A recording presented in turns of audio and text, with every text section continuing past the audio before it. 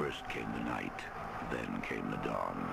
Now comes the most eagerly awaited day in horror film history.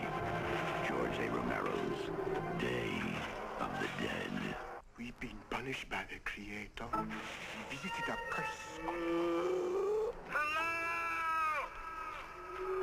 Is anyone there? For the few remaining, their only hope of survival is to find a cure. You're wasting time trying to define what's happening. But the odds are against them. We're in the minority now. Something like 400,000 to 1 by my calculations. And so is Captain Rhodes.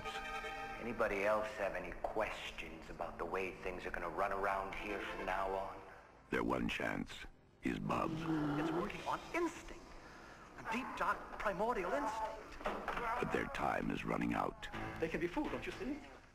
They can be tricked into being good little girls and boys. The same way we were tricked into it and promised some reward to come. But when the tricks wouldn't work, They're learning. They're actually learning. their world fell apart.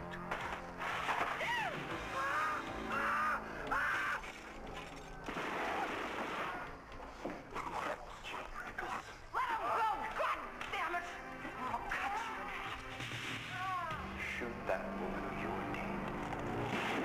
Wasn't very nice, you know. That wasn't very nice at all.